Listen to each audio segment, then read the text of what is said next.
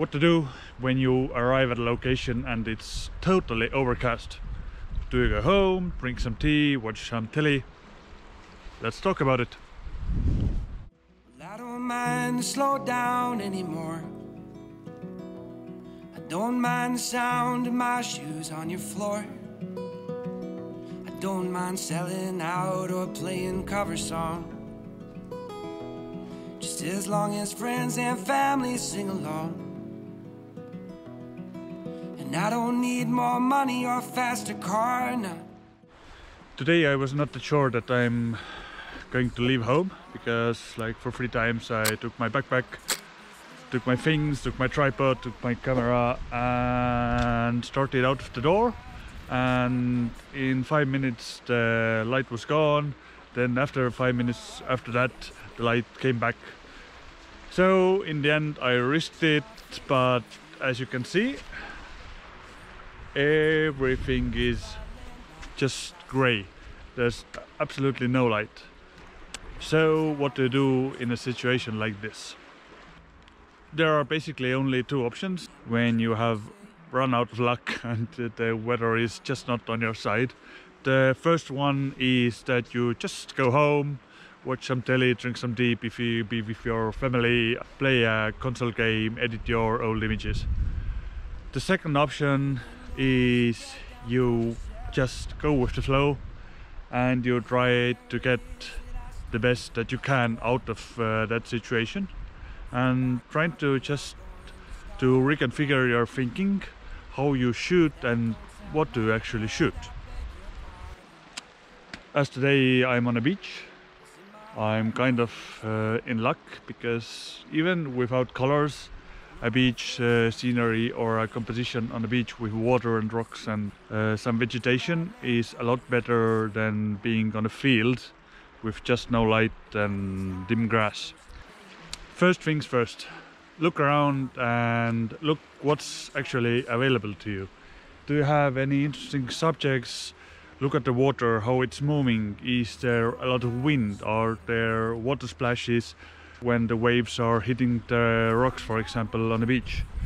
Look for anything that can fit into a composition that doesn't need that much interest in the sky. Let's find our own brand of freedom. For my first composition I found a really interesting subject for me, and it has all the things that I just mentioned.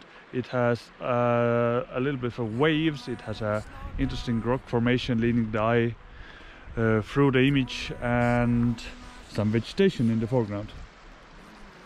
So as there's not much wind and the waves are really small, even if you look further away from the beach, I'm probably gonna do this image with a really long exposure, and I'll try to make it a high key image, so the rocks will be the main attention grabbers, and I'm gonna just blur out the whole water. So let's see how it turns out, but I'm gonna try to find the right angle for this image, and then we're gonna talk a bit more about it. For this image I'm using a polarizing filter, or a Lee circular polarizer, to add more reflections to the water, because when I'm doing a really long exposure I want there to be more reflections, and then the water will be really misty and kind of magical. And to get to that long exposure for this image, it's about 2.5 minutes. I'm gonna use Lee 6-stop ND filter, and if that doesn't work I'm gonna use the 10-stop, but I think 6-stop will be enough. So for me, I can see the image in about 2.5 minutes. For you, here's the image.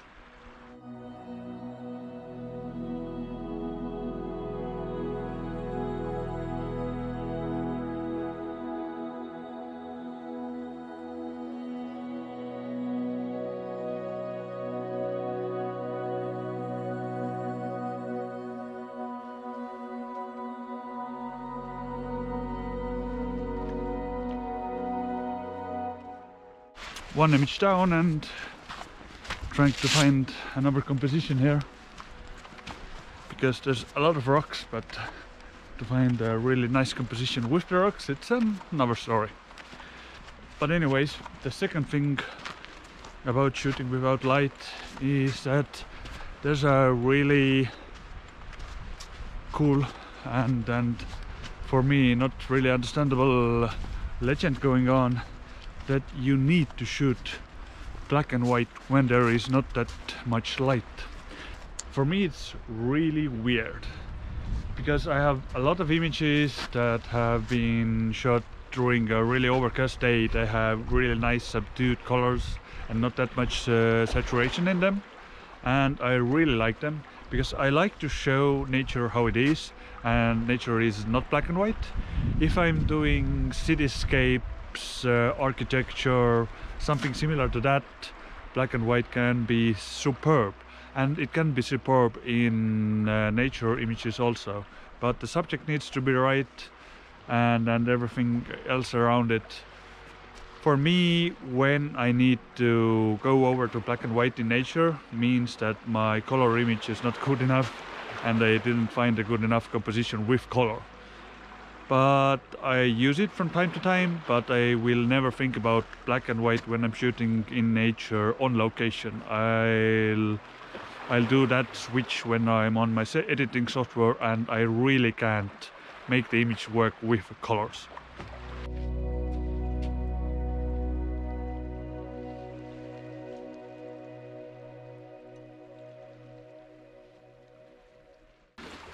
It's so vexing when it's almost sunset and you can't find the composition or an image. The third tip or suggestion from me is try really different exposure times for your images. For example, when it's this kind of overcast day, when there's just gray on the sky and nothing else, I usually tend to go with longer exposures or like extremely long exposure times for my images. And that's for a reason. Then I will blur it out to a single color or a single gradient basically.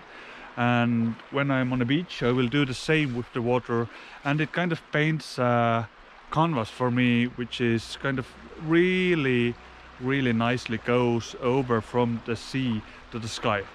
But when there's the second type of overcast day, which is a lot better than this, and that's when you have like, it's overcast, but you still have structure in the sky and there's still a little bit of light coming through it. And that's a lot easier. You don't need to mind that much, and you can try different exposures and faster exposure times in general. But experiment with exposures. And fast tip 3.1, I'm guessing now, because it goes together with the tip number 3, which is about exposures. If you do like really long exposure, fine arty feeling images, it's really nice to get a surreal feel to the image, because you know, you can look at the sky, it's not that interesting. You can look at the water at the moment, it is not that interesting without the light, without reflections, without contrast. But if you slow down the time and you extend it to, you know, 30 seconds, 1 minute, 10 minutes, you can go beyond. That's up to you and what you like. But it gives it an unearthly feeling of magic and mystic, and you don't know what's exactly going on. And I really like those kind of images. So, you know, just test it out.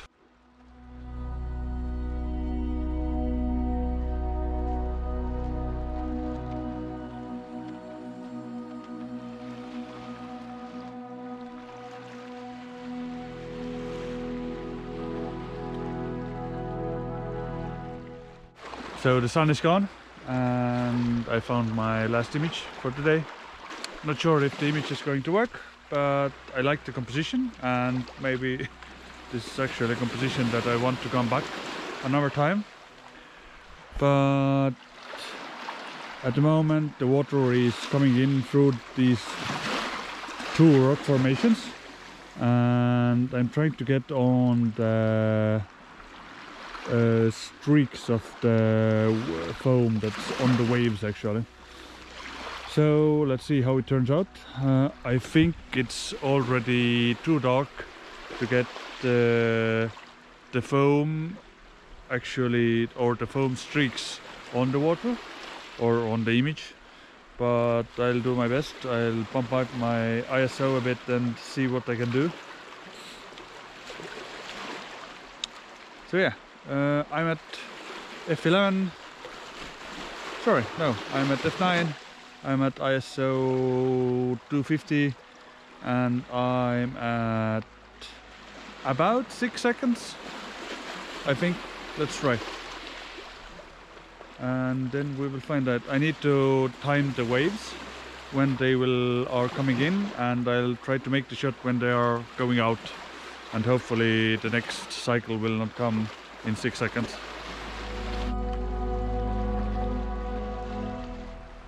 I think I got the image. I ended up with 6 seconds. I was at f9. ISO was... Sorry? ISO was 200. And I'm about at 20 millimeters on my lens. And I'm using my 16-35 f4 Nikon at the moment.